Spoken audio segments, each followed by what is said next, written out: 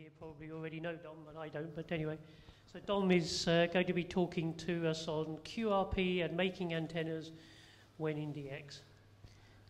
Over to Dom. Thank you.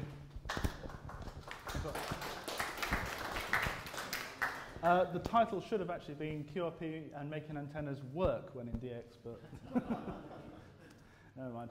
I guess some people know me, some people don't. I originally trained as a mountain guide. That's one of the reasons why I love the idea of QRP. If you can't carry it, you don't take it. It's that simple. I don't believe in these big mega expeditions that seem to have sort of containers full of kit and linears and towers and all the rest of it. It doesn't make any sense to me.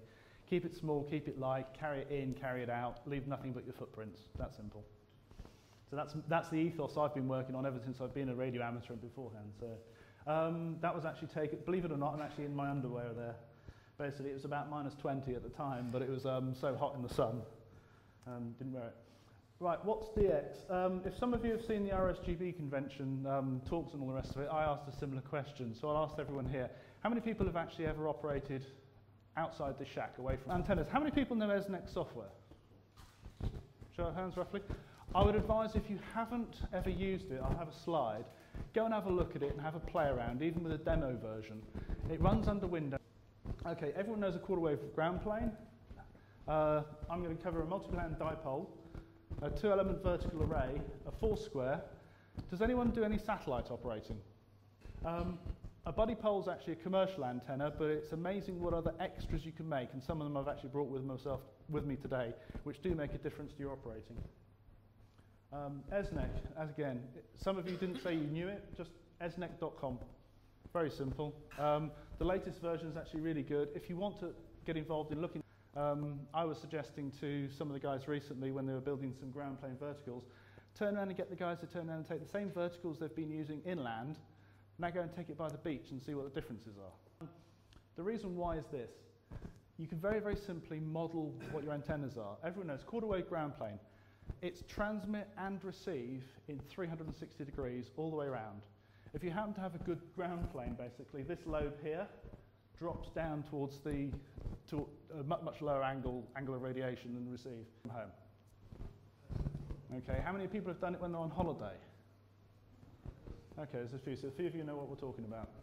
Okay, there are some people who turn around and are real purists who turn around and say, unless you're at least 1,000 miles away from home, basically, it's not DX, and it doesn't count. Likewise, if you're not in your own DXCC. So basically, that's where we're talking about. But having just heard the LF talk, basically, if you're portable and you're probably only about 20 or 30 miles away down the road, and you're not in your shack, and so you've got to take everything with you, basically, I think I regard that as DX as well sometimes. Right, I'm going to try and whistle through these as fast as I can. Some of these things will be absolutely obvious, some of them won't be. But it also runs under Linux, so you can actually run it. It's a very, very easy, cheap way of being able to very, very quickly model an antenna and figure out what works and what doesn't. It's that simple. Anyone? A couple, okay, I may or may not cover it. There's an antenna called an Arrow.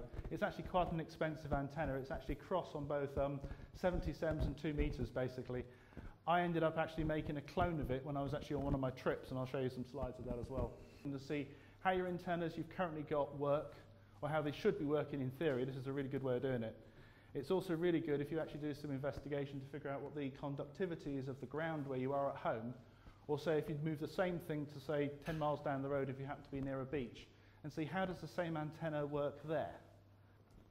For yourself, do it in modelling, so you don't have to literally get in the car and do it, but it's amazing what the differences can make, and you can see them very, very easily. So it works really, really well, but the thing is you've got absolutely no receive capability from one direction or another. Now, if you happen to be a QRP operator and you're DX, being able to actually differentiate from one direction or another from on receive, not transmit, is vitally important, believe me. So anyway, so that's the quarter wave ground plane. When I was in Sweden, there's a whole pile of islands, IOTA, and I love going to the IOTA contest. I use contests myself because what I tend to do is I go for the contest and I'll stay for a couple of days either side. The main reason I do that is it's amazing how many little island stations or other DXCCs you can pick up, especially if they know you're there. Plus the fact having a nice short call sign helped as well. This here is actually a salt marsh. I didn't realise, but until someone turned around and told me, I went out. It was a bit soggy as I went out there, and as I was putting it up, someone turned around and pointed out to me, you do realise it's 30 foot deep out there. But I was actually on salt marsh. It's actually where the sheep go and do the necessary, but I didn't realise that. But it's a lovely ground plane. So whilst I might have had sort of like black up to my knees, basically, the RF signals worked really, really well. The pictures look wonderful, but in real terms, basically, this is actually a 40-metre ground plane, which I actually strapped to my operating hut. That's the other thing, is they've got little huts all over the place. How do I put it? What you're supposed to do is you're supposed to fly the host flag above your flag. So what actually happened is there was a little Swedish pennant above this, but there was a storm that went through just beforehand, so the Swedish pennant got blown off. It's a military island, so I kid you not, what actually happened is we had a couple of Swedish military guys turn up and actually ask what was going on because we thought we'd invaded. Anyway, that is that ground plane there, 40-metre ground plane. I had 10-metre and 50-metre dipoles coming off here. I was actually also using them as guys, and that's the nice little 6-metre three-element Yagi. So they do work. Many people ever had or used a multi-pan dipole before? No? Okay. I decided to see how light could I actually make these things. And so that is actually that antenna, all made up. So I've actually done DX strips where basically that's the entire antenna I've taken with me. Each of the individual bands itself, there it says traps, which you can sew to beams downstairs. He's got traps, so you can actually add them if you want to. But everyone knows what an Anderson power pole is? I did it the other way, basically, where instead of actually involving the trap in the discussions of how big the separations have got to be, where the traps were basically as black box, I just put an Anderson power pole. So if I want to operate on 15 metres, I literally just connect all the sections together. People do it with crocodile clips and all sorts. But it basically means, from a QRP perspective, you can make that on site, and I did. And it works. Dead simple. That was actually in about 2006 or thereabouts. I'd have been licensed only about 3 or 4 years, so I didn't really know what I was doing at that point. This is one thing. The title was about making antennas where I'm somewhere else. I don't know if you can see, but I reference G480A and 2E1 FVS for this one. Everyone knows, basically, the modelling program I told you before. If you've got one single ground plane, basically, it's 360 degrees. You put another ground plane within the same field, in other words, near field, it starts to become a parasite. So basically, you can move it around, basically, and effectively, sometimes you can get some sort of, you can get advantages in one direction or another. When I was in South Cooks, I was operating the BRU contest on a 40-metre ground plane, so I had absolutely no receive capability whatsoever from any direction, which means as soon as I was trying to actually work anywhere in the UK, I could hear everyone from Japan, everyone from North America, everyone from Australia, and everyone from New Zealand all at the same time, so it didn't work for me. So as soon as the contest finished, because I was going to be there for a couple of days afterwards, I decided to turn around and actually make this antenna on site, and I did. So this is the only little box I actually purchased on site. And believe it or not, South Cooks used to belong to New Zealand, so they had a J car, a bit like a Maplin. So we went in, basically, picked a tiny little box, basically, and made an antenna. And just to show you what it's like, this is the coax that was being used is 9913. It's Belbin, and that's what the distance should have been for the velocity factor to actually work out the sort of quarter wave, etc. But this is in the tropics, where it's 85% humidity and 35 degrees. And I'm sure, as everyone knows, basically, once you've had your coax been sitting outside for a while, basically, it doesn't actually keep that velocity factor for very long. So what we had to do is actually I may have a slide for it, I don't know. I go on trips with one of these little things, which basically allows me to work out what the velocity factor is of the coax, or in actual fact work out what the proper quarter wavelength length is. So I don't care really what the velocity factor is. It's this long, cut it, and there you go. So it works. And I set this all up. How many people read Radcom? Many people? Recently there was a write-up in the in it about the BRU contest, about the fact that I'd operated, and I destroyed the linear when I was out there, which I did. accidentally, but in addition to that, also this feeder here, piglets ate it. There'll be a photograph a little bit later in the presentation, you'll see. It was snaked across a field outside the property where I was. What we didn't realise is early in the morning, basically, there was like forest, for want of a better word. The mother pigs used to bring the little piglets down to the shoreline to basically to feed. I'd put something down and they all decided to gnaw through it. It's probably a good job I wasn't trying to work anyone at the time. Okay, as I said, jumping around a little bit. I provide these for you if anyone emails and asks me for details, but basically, remember before I turned around and said, no, there's no directivity effectively on a ground plane. One of the things I've become a bit of a fan on is actually phasing antennas because of the advantages it makes for me. There's something called the Foursquare. Now, to be honest, if you go to any of the big sort of like magazines, etc., they'll turn around and tell you all about Foursquare systems, and they'll be charging you something in the region of about £1,000 in total for the entire system. A lot of rot. Sorry, but basically they don't cost that much. The linear, I've got a photograph. I actually spilt a can of Fanta on it.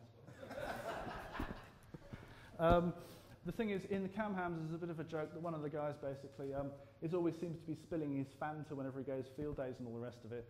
I thought it's never going to happen to me. I put the Fanta on top of the linear, and the next thing I turned around, basically exactly that. I pulled the cable and the can went over. Oops, never mind. Unfortunately, it was a very expensive mistake, but never mind. Right, Foursquare. Basically, it's all about the antennas in the first instance. There's 4 of them for obvious reasons. What I use is, again, Sota Beams has got them downstairs. It's a 10-metre pole. As everyone knows, a 10-metre pole is a wonderful support for a 40-metre antenna. So basically, 4 of those, 4 ground screws, sorted out in the appropriate separation, etc., effectively, and you've got the basics of an antenna. Now, don't get me wrong, but it's nice for the commercial guys, but I can't possibly see how that costs the amount of money they're asking for it. Okay, the next bit you need to do, and this is where the science bits come in. This is going to be the least technical presentation, but basically what you need to do is you need to follow those sort of formulas. Yeah. What you need to do is you need to work out, what you're doing is you're inputting signal here and you're phasing it appropriately and sending it to the different antennas. What it actually looks like is one of those. Now this is actually able to take an awful lot more than QRP power. You can actually put a kilowatt into this if you need to, because that's why I built it. And it's very, very simple. You plug in the values, sort out the formulas. There's even a spreadsheet on the guy's website to actually help you do this. So you can work out what all the values are for the T1 and T2, which are the phasing transformers, and the capacitors, and then lo and behold, you actually get your signals coming out here. Bit more to that. If anyone knows me, they may know my blog website. What I've effectively done is I've turned around and actually fed these signals into an oscilloscope, and you can actually follow the phase difference as you adjust the tuning, the inductance. One of the important bits on it is a dummy load. Again, simple cheap box. I should probably take the cover off, but basically inside there's a chip resistor. So it comes out here. And in addition to that, basically I've got a nice little sort of transformer which turns around and tells me how much RF is coming back in to the dummy load, so I know exactly how efficient the antenna is. I've tested this particular one. If you've got a kilowatt coming out here, you've got less than 10 watts coming into your dummy load, which basically means all of your power is going out of your antenna. And depending on exactly which direction you've chosen, you're either going to be receive or transmitting, say, towards UK, towards New Zealand, Australia, whatever else. It works. It works. It's very, very simple.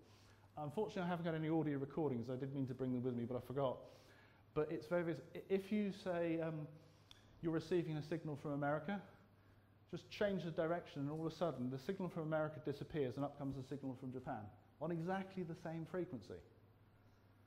Switch again, the signal from Japan disappears, and up comes the signal from Australia. Again, you can't hear Americans either. It's phenomenal. It's one of those things that I would suggest if anyone wants to have a crack at doing here in the UK, have a crack at building a Foursquare if you haven't. Actually, how many people have actually got one? Anyone? No. A Foursquare? No. No. Okay. It's worthwhile having a look at if you haven't got one. Let's see. Right. And to give you an idea what it physically looks like, that's me standing by one of them. The other one's over there. There'll be another one about here and another one here for 40 meters. So that's what I did there. Again, that's a switch box, the dummy load, control cables. I did the same thing again for 30 meters, and I ran Whisper Light transmitter permanently whilst I was out in South Cooks on using a 4 square. So with, I think it was 20 milliwatts, I was able to get to the east coast of America with using that. So it does work. Very important to have a decent ground plane, so I left this out there, but you make up a very, very simple sort of square of aluminium, connect whatever wires you've got, make a ground plane, etc. This is actually 30 meters, so what I've actually got is a feed point is 2.4 meters above ground. And so this is what it actually looks like. This is what the ground planes looks like. The reason why the antenna wire is actually rotated round the mast, has anyone seen those chimneys by factories, etc., where basically it never makes an awful lot of sense. You've got fins on the outside of them. The reason is very simple, is if you get a wind from one direction, it creates a sort of a vortex type torsion in the mast itself, which basically means the mast stay vertical. You hardly need any guying whatsoever on these, hardly ever, but you do need some basically for the wind to get up a little bit. Any questions? No? Anyway, so that's what I did does anyone want to hear about the Aeroclone? No? Okay.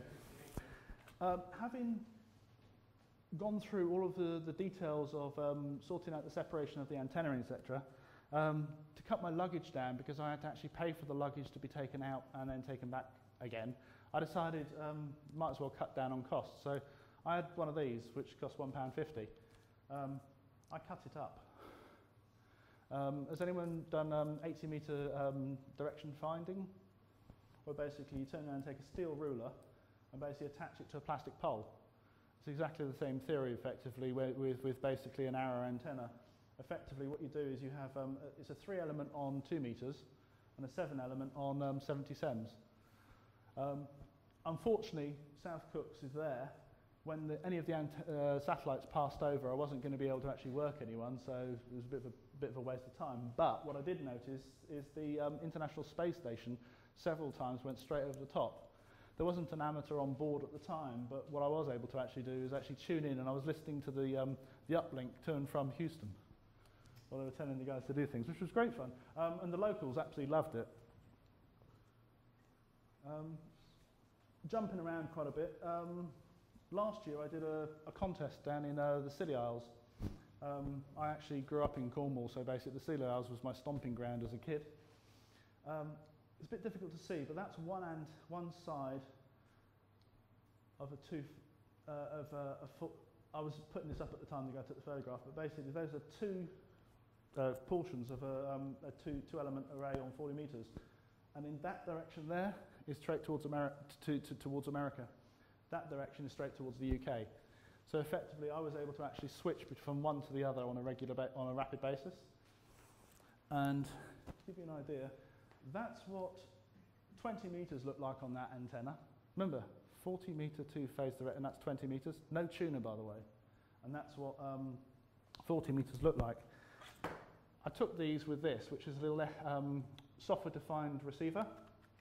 Tiny little radio, basically.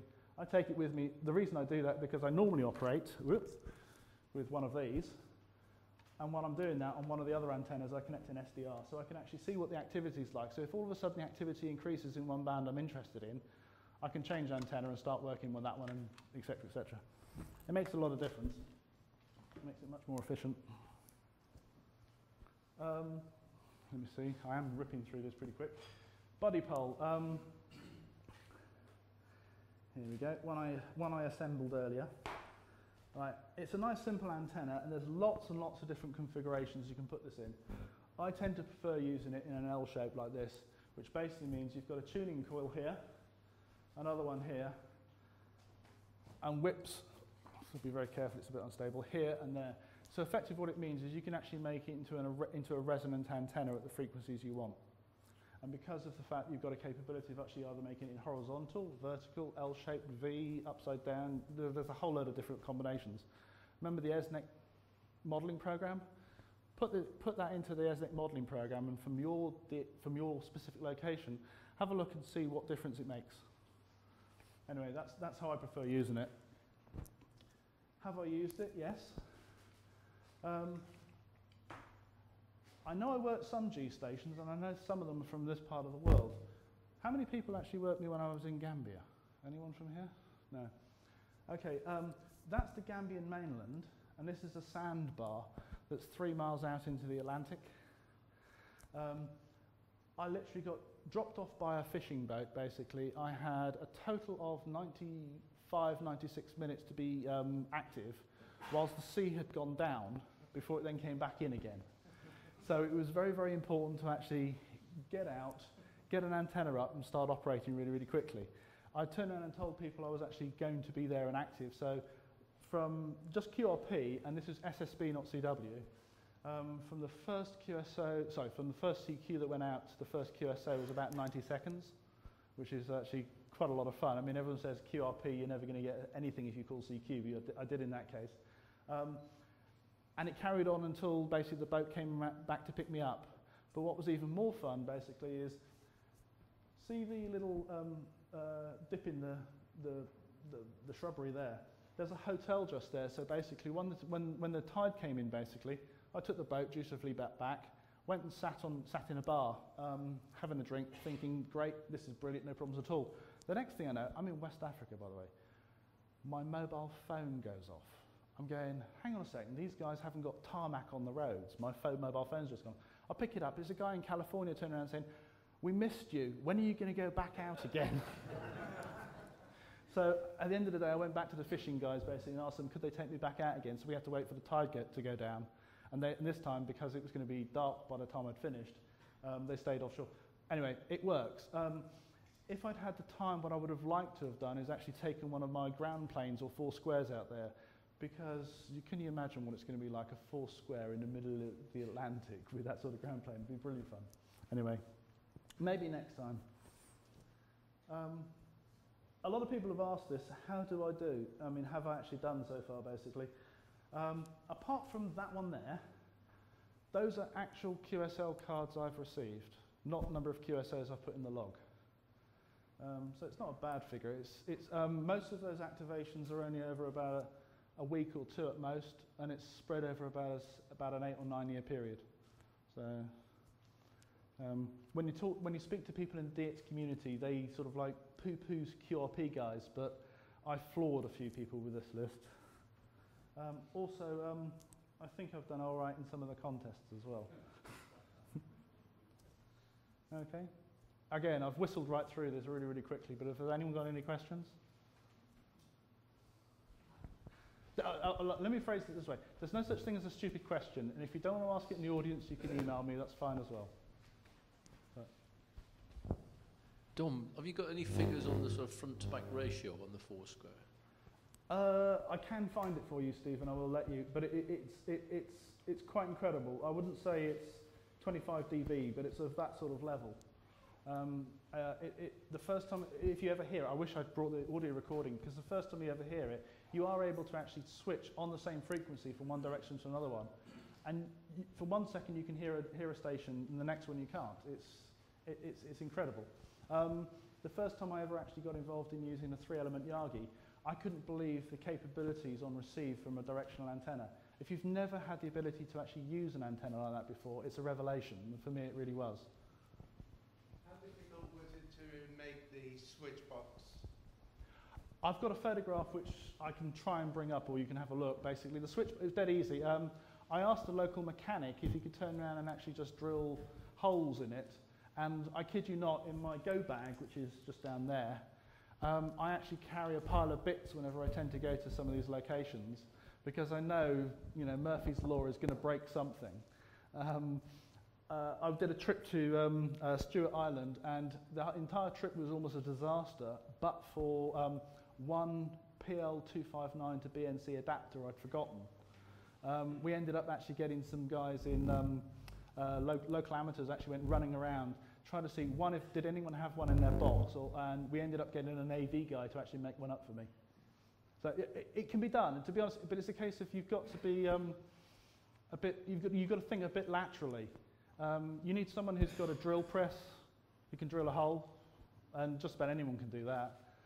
If you need an antenna fixed, especially if it's aluminium, just about most of these places have got people who can weld. You'd be surprised the number of cars, especially in the third world. They may put silencers on the cars, but they don't replace them, they just fix them. How do you get by with packing for the expedition? How do I get by? Well, it's got to fit in the bag for starters. Sorry? The 4 poles? They're 560 grams each. These are about the same weight. If I start getting into close to the total allowance for the weight you take, not be funny, the toothbrush gets cut in half.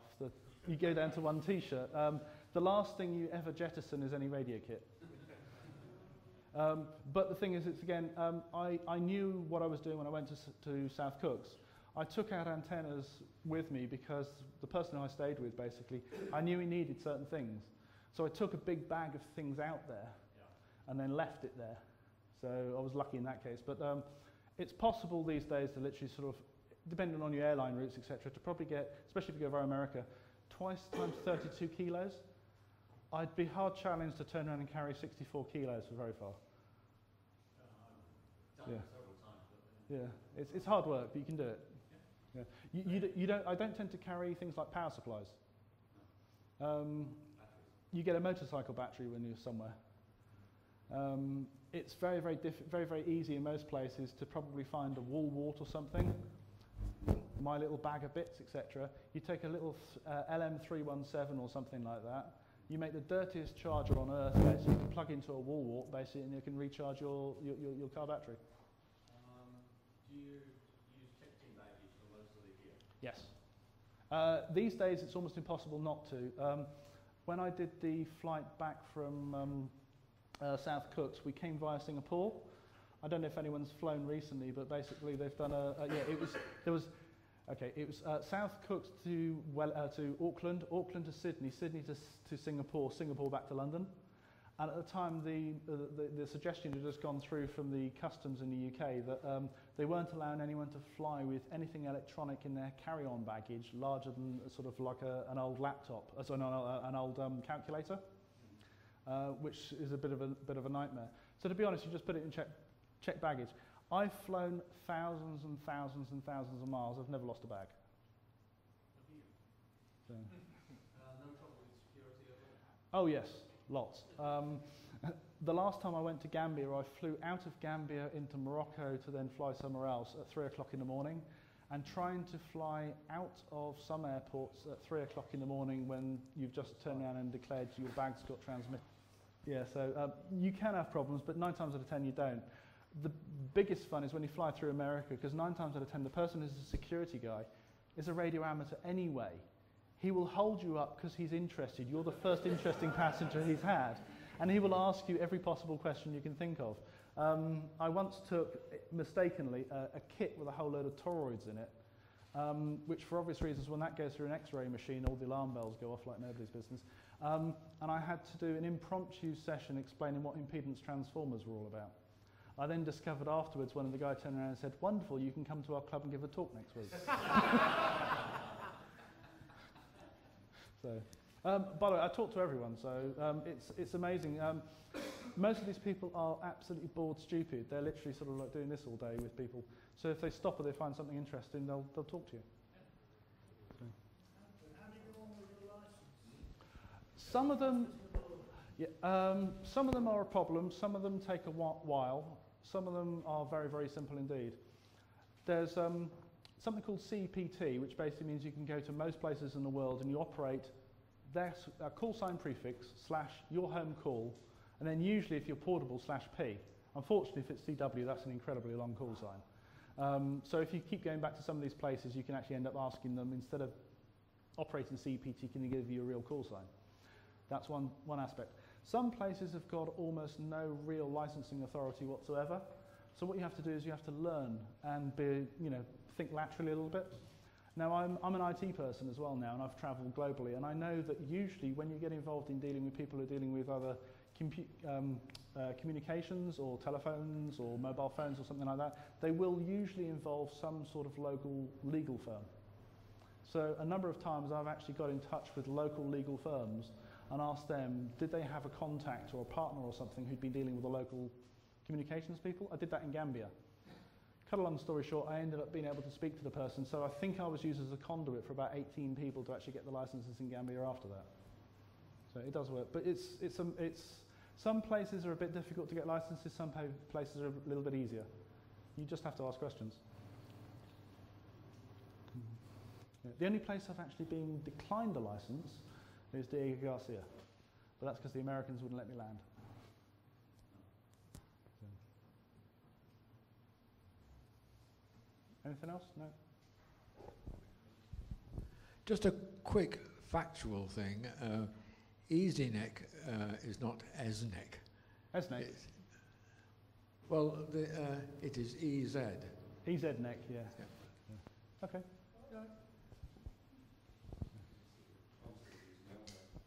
Yeah. Okay, well, thank you very much, Dom. A one-man invasion, defeated by piglets, and then off to the get your feet wet on an island that's flooding in. Yes, put your trust in a fisherman. Okay. So thanks. Thank you. Thank you.